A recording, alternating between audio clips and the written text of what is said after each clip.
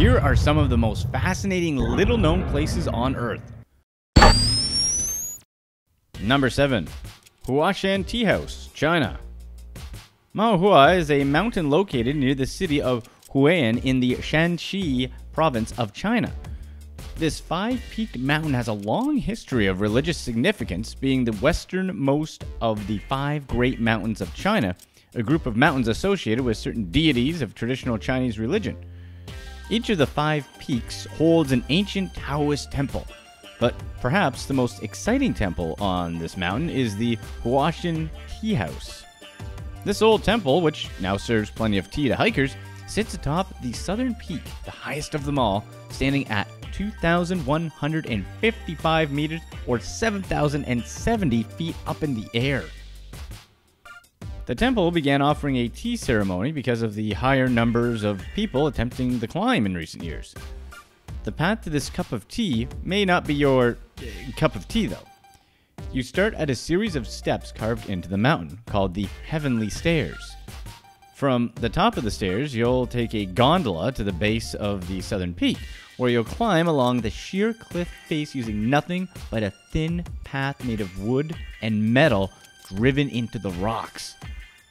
In some places, the wood has fallen away and you're left with nothing but an iron chain to hold on to. At the end of this path, you get to climb the face of the cliff, heading nearly straight up using toe holds carved directly into the mountain. For those of you guys who complete this arduous journey, there's a nice warm kettle waiting at the top, along with a beautiful view from the highest of the 5 peaks. However, plenty of hikers don't make it to the top, and the fastest way down, although the easiest, isn't the most pleasant way down. There are rumors that the fall takes 100 lives per year, but nobody is willing to confirm the death toll. Minor details. Number 6. Salar de Tanapa, Bolivia. Covering over 4,000 square miles, the Salar de Tanapa is the world's largest salt flat. Located in southwest Bolivia, near the crest of the Andean Mountains, this flat was formed because of transformations between several prehistoric lakes. It's covered by an extremely flat salt crust and a pool of brine containing 50 to 70% of the world's currently known lithium resources. Much of this lithium is being extracted, meaning this place is actually fairly important to many people in developed countries. There are other uses for lithium, such as in medicine or in greases, but let's get back to the salt flat itself. The salt ranges from tens of centimeters to a few meters thick, and since it's so compact, it's actually possible to drive on the salt.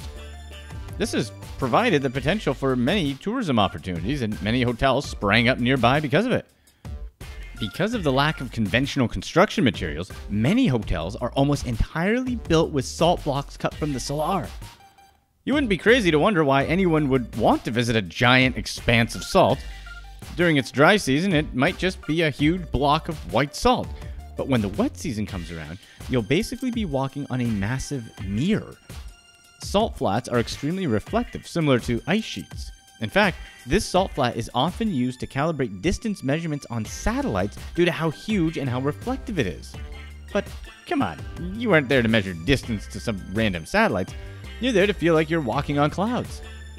The mirror effect is made even more impressive when you stand surrounded by the perfect amount of water.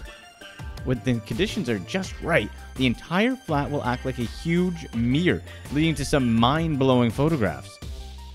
If you decide to visit in early November, you'll also get the pleasure of seeing a ton of flamingos, since 3 species of flamingos choose the flat as their breeding ground.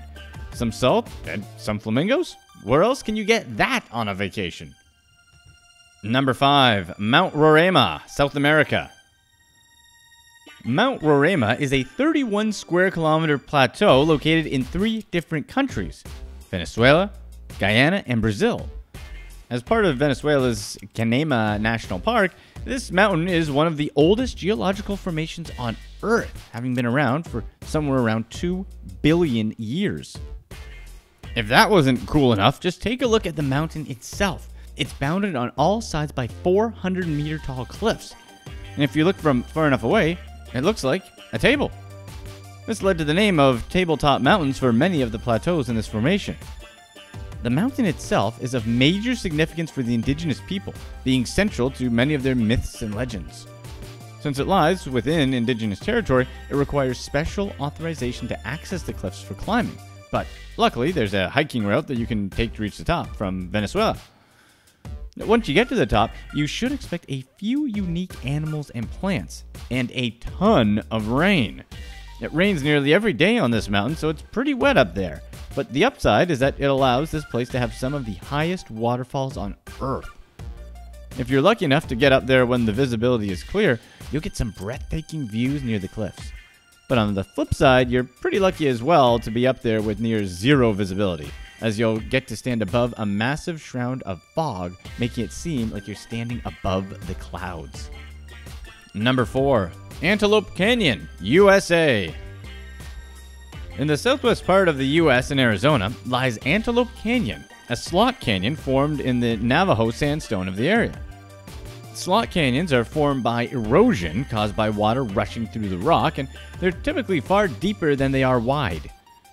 Most of these canyons are formed in sandstone or limestone because of the ease in which these types of stone will erode. Because of the way that the water flows, slot canyons often have strange, smoothly shaped walls which you wouldn't find anywhere else. In addition, sandstone settles in layers over a long period of time, so when you go from top to bottom, the color changes multiple times on the way down. Antelope Canyon is an amazingly beautiful hiking spot due to this layering of sandstone and the flowering shapes of the walls. If you choose to go here, you can decide which of the two trails you want to follow. Upper Antelope Canyon is the most commonly visited section since there's no climbing involved to enter or exit. Also, direct sunlight shines in during certain times of the day in the summer, making for a great spotlight for tourists to take pictures. Lower Antelope Canyon gets fewer visitors since the entrance and exit aren't at ground level, meaning you might need to get a little bit sweaty. Plenty of more dedicated hikers and photographers will still go for the view and the exercise, and the suggested time to hike here for the best lighting is in the early and late morning. If you're looking to shed a couple of pounds and you want to have some stunning photos on your camera roll, be sure to add this canyon hike to your list. Number 3. Wisteria Flower Tunnel, Japan. Wisteria is a beloved plant in Japan with beautiful flowers hanging down from the vines, swaying like wind chimes. Due to the nature of vines to grow along any structure, they're often seen as a nuisance, but in certain flower gardens in Japan, they're the main attraction. Wisteria begins to grow during the spring season in late April or May and changes color in autumn like most leaves. During these times of the year, many wisteria flower gardens are open to the public. One such garden contains trees older than 100 years. In the 10,000 square meter area, about 150 trees grow, and their natural beauty is allowed to shine through. However, if you're looking for something a little more artistic, wisteria tunnels have been set up through the garden.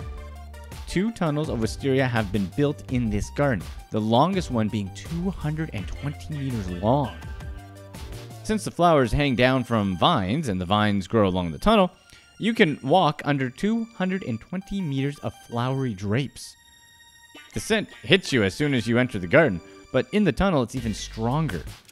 When you feel like taking a break, there are wisteria domes and trellises, once again covered by the flowers, where you can settle down for a packed lunch. This is a truly beautiful place to visit, but unfortunately for those people with allergies, hay fever can strike even in the most pleasant places.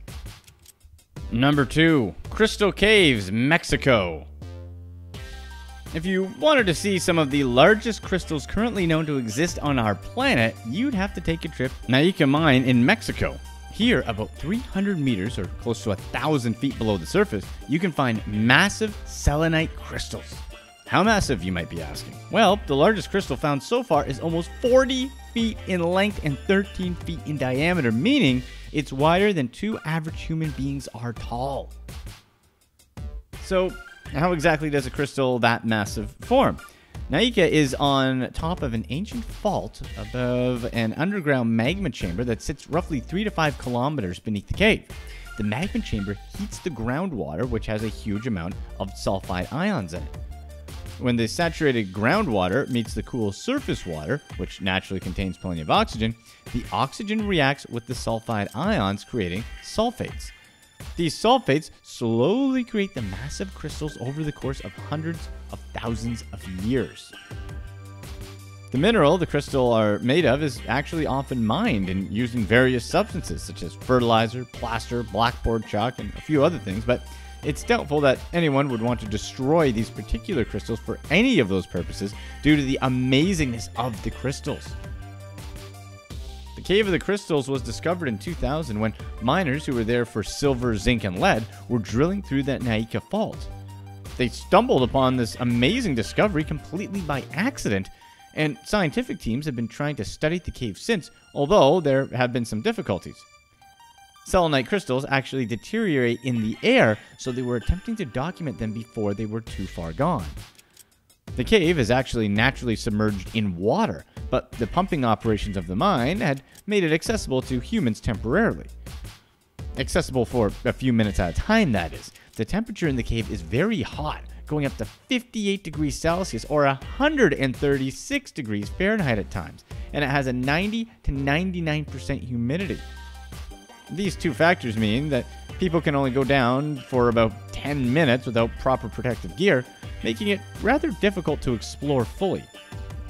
Unfortunately, the mining operation stopped in February of 2017, and the cave is now resubmerged. Number 1. Mendenhall Ice Caves, Alaska.